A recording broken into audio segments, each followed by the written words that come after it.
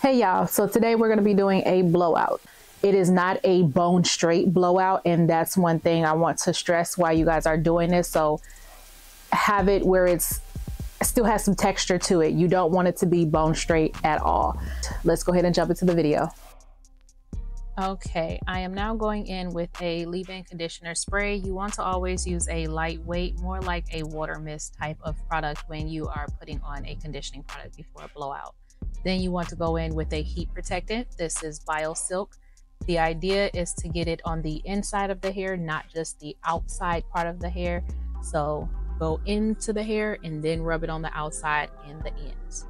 Then I'm going through and I'm going to section the hair and brush that product through. It's really important to brush the product through and smooth the hair before you're getting ready to do a blowout, because that's how you get a very smooth blowout, if you are actually detangling and smoothing their hair ahead of time.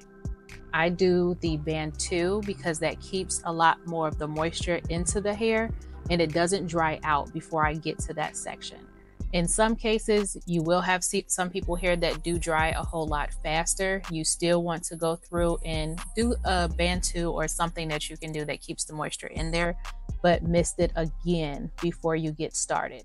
So that way their hair is actually wet, because if the hair is wet, damp to wet, it will actually make the hair elongate and stretch out.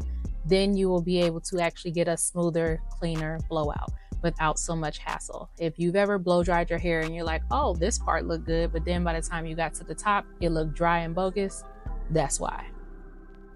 All right, so now we're gonna go through and I'm gonna show you this way using the brush. So you're gonna go through, brush the hair out and get it smooth. This is a tension blowout, so we are gonna put tension to the hair with the brush on this one and then blow it out. So grab the hair where it's at. Oh, my bad. This one is going to be without the brush. The next one will be with the brush. So hold as if it's a ponytail and then slowly smooth your hand down as you are going down the shaft of the hair and blow dry all around the outside of the hair. The idea is to get it pretty much almost dry before you let the hair go. If you let the hair go and it's still too damp, it will revert back and bounce back on you. So keep it pulled taut as you are blow drying and get down at least 70% dry. Once you do that, then you can let go and then the hair will just stay blown out.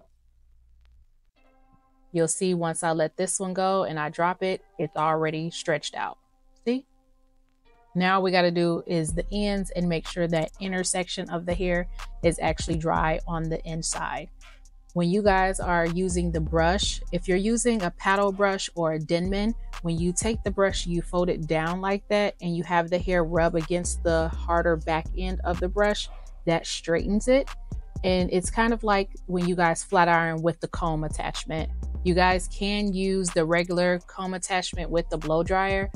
I personally don't like it, but they don't have to be super straight. So her entire blowout took me about 20 minutes to do. And this is her first section. This next one I'm going to show you with the brush.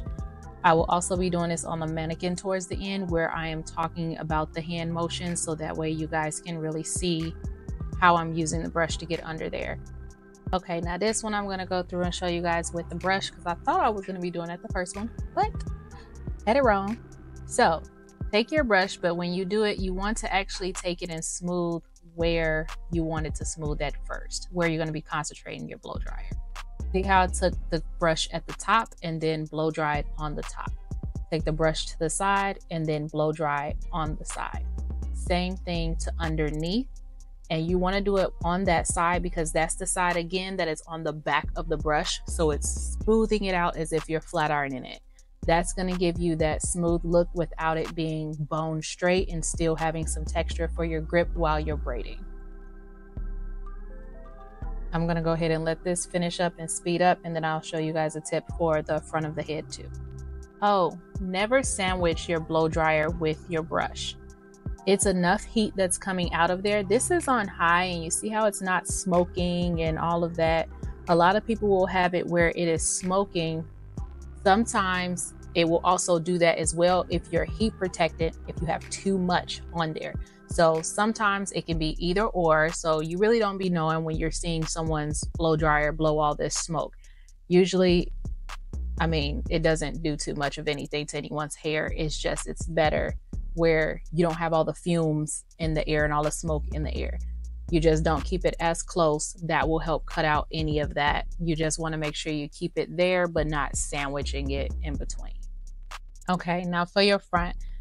Most people, by this time, the front has already started drying out. So I go through and mist again on the front edges of the hair.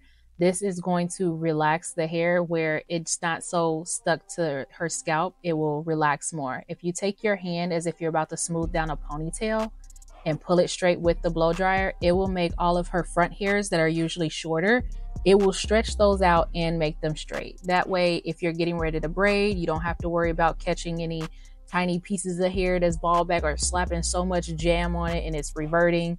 Just get it with your blowout. So that way you're putting less work on yourself and you're not having to use too much product on their hair. Okay, so now this is the end. It should look like this. It shouldn't be super bone straight like she just got a flat iron. This is what it should look like.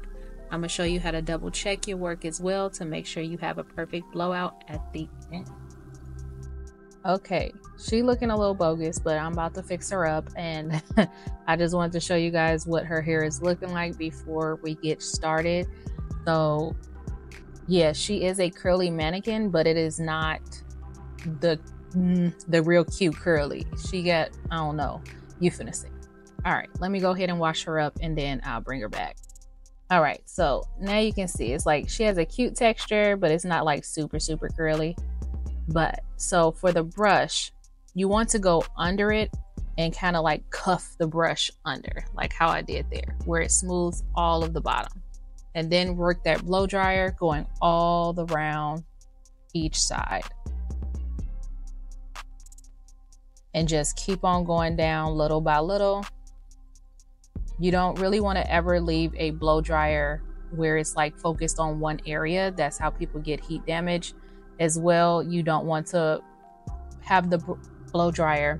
You don't want to have the blow dryer angled towards the client because it will burn them as well. So always try to keep your blow dryer where it is kind of angled backwards and tilted back towards you. So that way you're not burning the client with the blow dryer.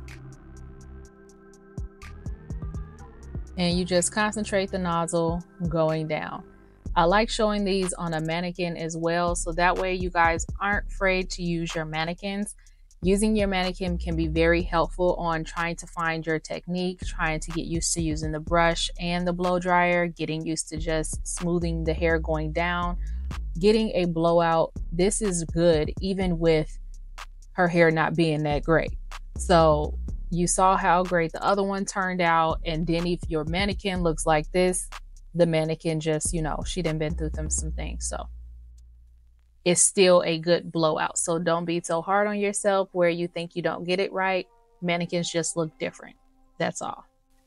Your sections will also be different. You can have on one client where it is 6 sections, another client where it is 8 or 10. Always use good judgment and never do big pieces to try to get done fast because your middle will not drop.